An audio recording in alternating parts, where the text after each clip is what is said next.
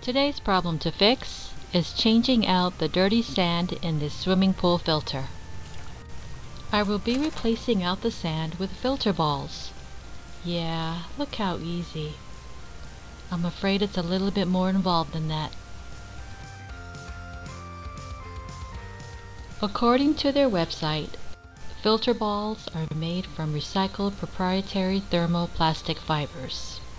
They are appropriate for use in pools and spas and are fully backwashable and recyclable.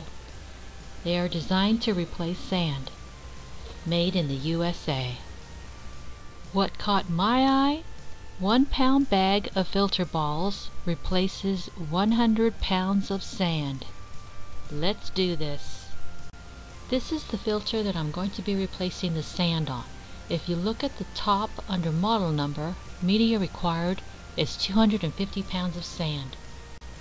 So if this sand filter requires 250 pounds of sand and 1 pound of filter balls replaces 100 pounds of sand, this filter needs 2.5 bags of filter balls. Ordering the filter balls was easy and receiving them even easier. You know what I mean if you've ever had to haul sand around or pay extra for weight. As you can see, they are small and they're firm, and they seem to hold their shape really well.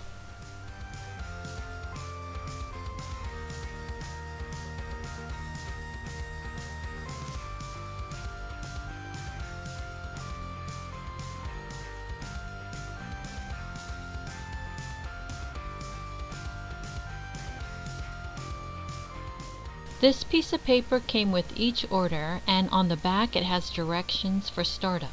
Only 6 steps. I had a little bit more than that. If your filter uses this type of underdrain, then you can't use the filter balls. You have to have the laterals.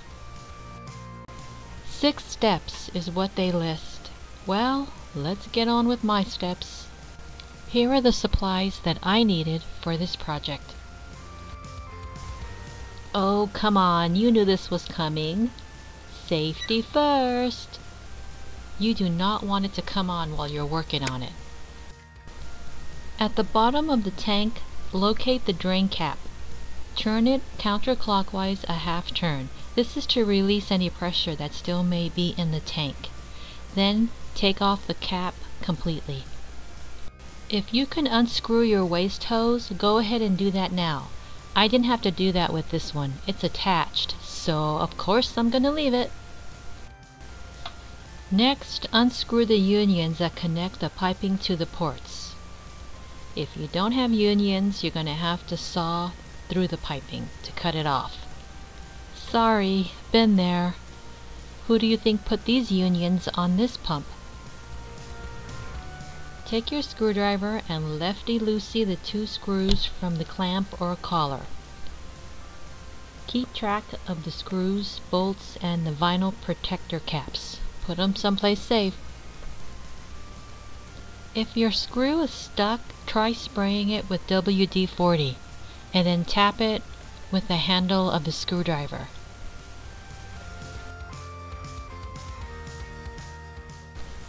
Hopefully the WD-40 and the tapping will loosen all that corrosion.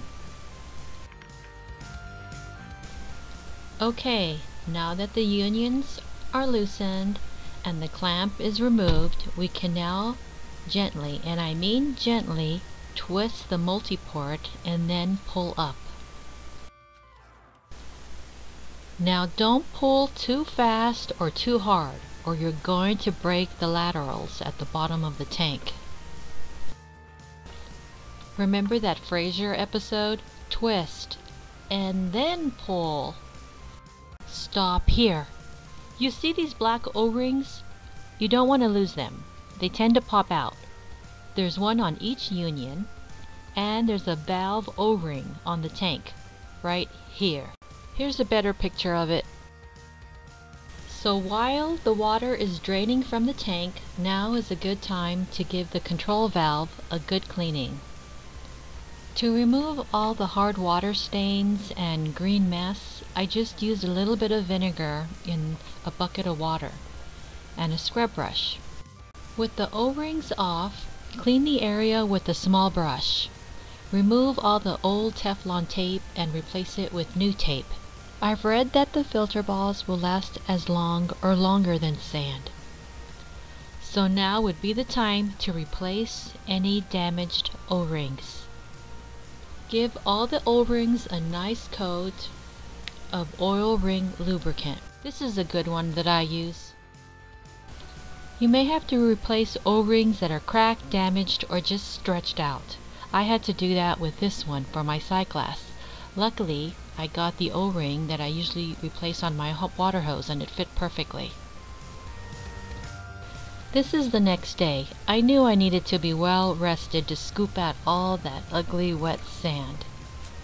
Be sure to wear gloves. There are contaminants in this used up sand. At this point I was going to suggest using duct tape to cover up this hole, but don't bother. The tape falls off and there's really no reason, because this is how the filter works.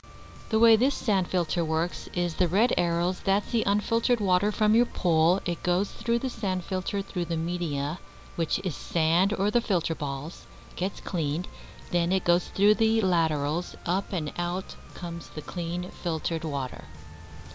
Scoop after scoop, that's the way I did it. If I got any sand in that pipe, well, I'm going to remove that and clean it out anyway. But I really didn't get that much in there. I removed several buckets of sand. Hopefully, for this filter, this will be the last time using sand. What would have made this job a lot easier? You got it, a wet dry vac.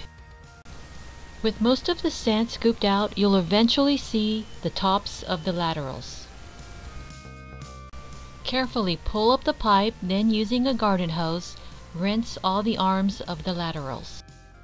So this is how it works. Carefully rotate the lateral up the pipe. If you can't rotate it, then it probably needs another rinse to remove some of that sand.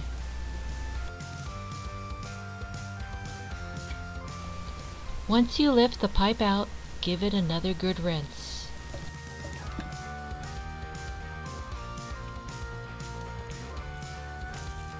In fact, I gave everything a really good rinse and then let it dry in the sun.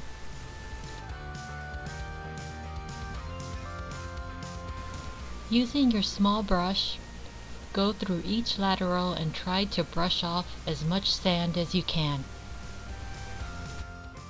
But really, you're not going to get 100% of the sand off. Check for any breaks, and if they're really bad, now's a good time to replace it. So rotate everything back up. Okay, now that everything is clean, time to put this thing back in its tank. With the clean tank back on its support stand and the drain cap back on, next is to replace the pipe and laterals back inside the tank.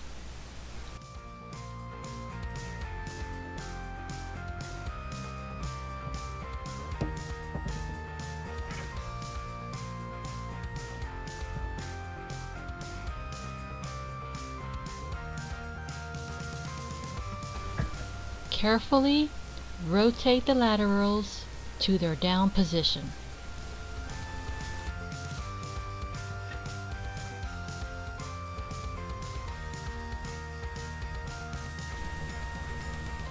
Finally, we're here! The fun part.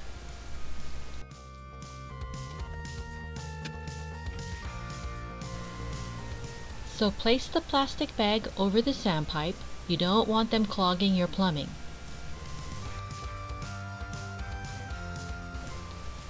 Then start tossing those filter balls in.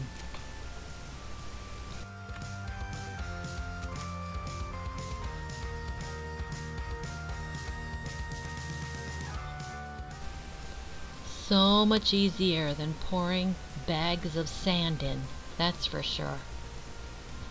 After placing 2 bags of filter balls in the tank, I marked it on the outside how high it was, and then the 3 of course reflects 3 bags. This is what it looks like with 3 bags of FilterBalls in this tank. In this video you can see that I pushed some of the balls up against the tank. That's so that I can film it easier. But after each bag I did properly mark the outside of the tank.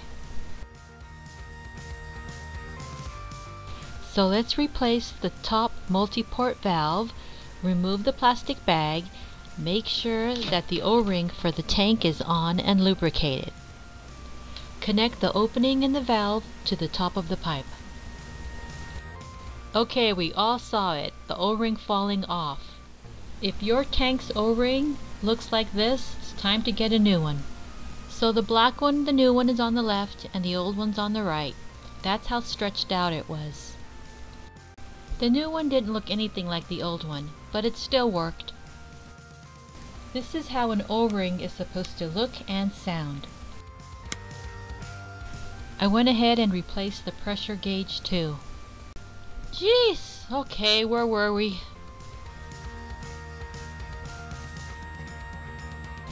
Then I reconnected the 2 unions with their new Teflon tape. When you replace the collar, be sure to position it around the edge of the multiport valve and use the 2 bolts to tighten it into place. As you do this, alternate between each of the bolts to make sure that the pressure is equally distributed around the collar. Tap it a few times. This helps to seat the clamp properly. You know, making sure it's on there right. Attach the backwash hose. Okay, we're almost there. We're almost done. Almost. Turn the circuit breaker back on, but don't turn on the pump yet. Not yet. According to the directions, we're going to rinse the FilterBalls for 2 minutes. Turn the valve to the rinse setting.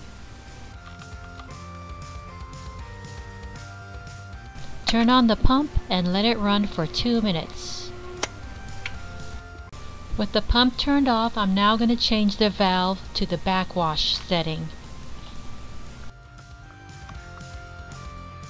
I'm going to turn on the pump and backwash for 2 minutes. Okay everybody, this is almost the last step, but the most important. I'm going to switch from backwash to filter. Now don't forget it. You don't want to wake up in the morning and have all the water running out of your pool. I'm not saying it's happened to me. Just don't forget it. Now this really is the last step. With the filter turned on, note the pressure gauge reading. This is your filter's clean, normal running pressure. I just took a photo of it. When the pressure increases 5 to 7 psi, it's time to backwash. Thanks for coming along with me on this DIY.